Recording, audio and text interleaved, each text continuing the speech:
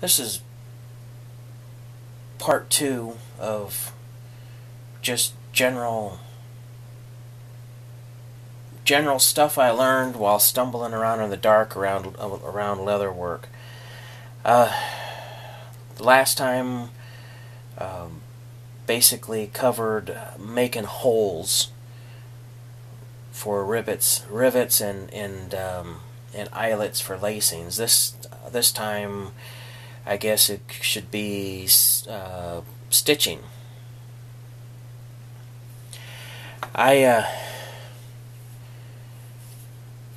This one here, I used two needles going from opposite directions with this artificial sinew, and sewed all the way around this seam. After I glued the layers together with rubber cement. Well, there's a couple of different lessons learned about that. The biggest one is once you've glued two things together with rubber cement, they're stuck together, but there's a layer of glue in the middle of that, and that's sticky rubber is what it amounts to, and that shouldn't be a big surprise because it's called rubber cement. What that does is every time you stick a needle through, the glue is going to stick on the side of the needle, and it's going to try to stop. It's going to fight that needle all of the way through. So my suggestion for using a glued seam is to make your holes, put it together completely first, make your holes all the way through, and then take it apart, put your glue on it, and then sew it. That way you can avoid having to fight the leather and the glue and the leather and pulling the string, because otherwise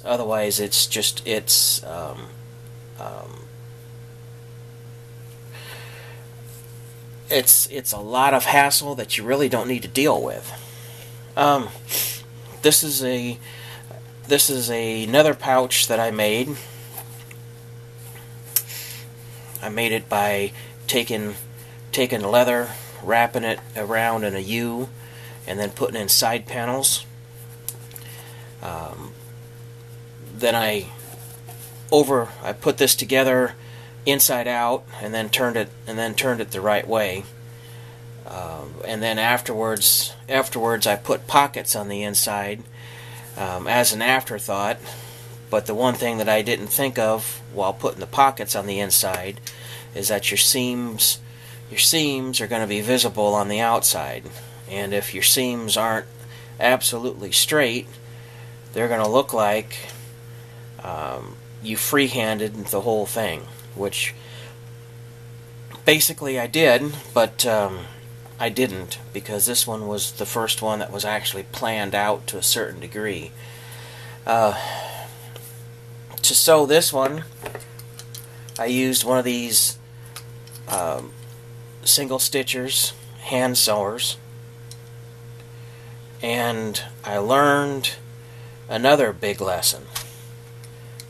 They use needles like this.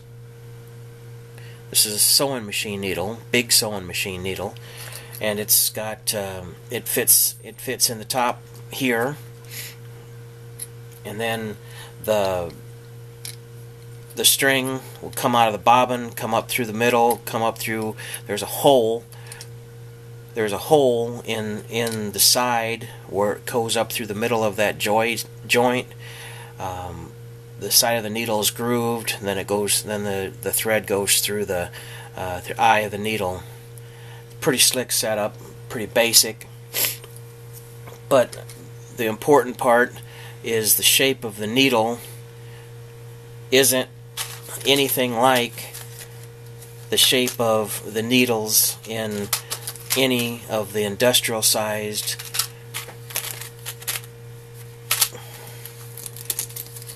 needle packs that you can pick up anywhere else. This has been sharpened on three facets, so it's a real steep pyramid shape. In that shape will punch through leather so much easier than a rounded shape. It's just you basically have to try it. It's one of those the dramatic difference in performance that somebody telling you about it is just you're not going to believe it until you actually experiment with it yourself and figure it out. But this is full thickness cowhide. It hasn't been skived on the inside at all. So it's got the rough edges on the inside, and then it's got the smooth edge on the outside. And I don't know if you can see the seam in there or not, but I was going through more than 1/4 of an inch of leather with absolutely no problem at all. But the sewing machine is a much neater. It's a much neater result once you turn it inside out. The way I could improve this is to weigh these seams down, weigh them down, and fold these real tight. That way, it won't look as folded or puckered on the outside. But other than that, the stitching is fairly neat. I could have improved this by knowing yet another lesson. One way, the old way to get very even stitching is to throw a straight edge down that's graduated onto your piece of leather. Use a pen or a pencil, draw a straight line, and then mark your stitch spacing along that. And that's one way of getting even spacing. Another way is to use a pinwheel.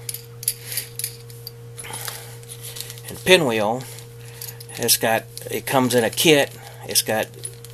This one's got 3 different wheels. You can buy another kit that's got other kinds with different spacings, and with this, all you've got to do is you can still draw your straight line where you want it, but all you got to do is etch it, and it'll go through and make your spacing. Everywhere you see a dimple, that's where you stick your needle. Pretty slick. Another tool. I don't know what the name of this is, but it's used. It's got a chiseled edge, but it isn't. It comes to a point, but it's not sharp. It's not meant to cut. What it's meant to do is to make a depression in the leather. And once you make your depression, then you can go back. With your stitcher, or with your needle, and sew along the seam, and your thread will end up down in the bottom of that depression, and it'll be below the surface layer of your leather. But if you don't want to spend the almost everything from every tool made by Tandy, they charge $15 for it. So if you don't want to spend the $15, you can do the same thing with a putty scraper. But since you don't want a sharp edge, you'll need to dull. You need to round off and dull the edges. You need to dull the corners too, so you don't end up cutting things. But with this, you can do the same things as you do with this, except you'll do it on a larger scale. You could even pound on the back side to drive this down with the wooden mallet. The Tandy kit. Tandy kit comes with a wooden mallet you can use, or you can make your own. If you wanted to thread using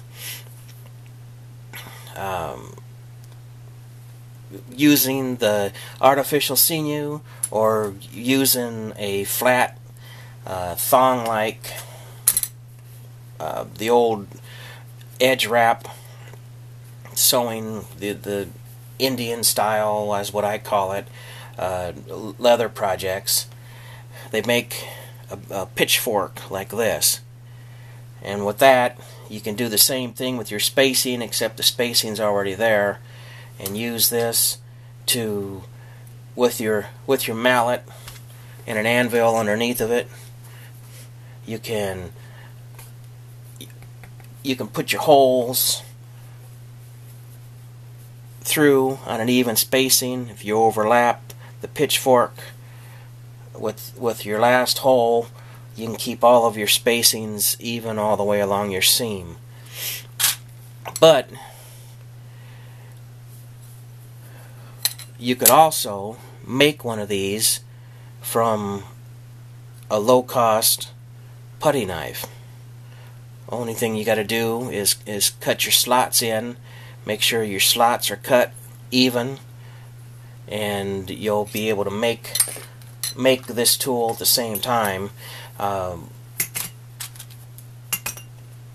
call it a dent maker. I'm not sure what it's called, but it's you could use this is a bargain bin tool. Comes in a kit with about 6 of these different shapes. I'm not exactly sure what all they're used for. I use it for spreading glue and epoxy, but this would work for making the impressions also. You could take an oversized old beat up screwdriver, big standard screwdriver, and you can do the same thing with it, with a little bit of grinding. You don't want a sharp edge, you want a flat, dull edge. Rounded works pretty good because you can rock it in. You can rock it in and make your depression and marks, and run from there. So I hope that made sense. A lot of this stuff I had to figure out on my own. So I'm just making the comments now so that you can take it and find out what works for you and what doesn't work for you. I've got other projects that I'm starting with different pieces. That's why I've got everything out. It has to do with magnifying glasses and roller skate wheels. But yeah, that's what I do here. This covers basically sewing and needles, and we'll let you go.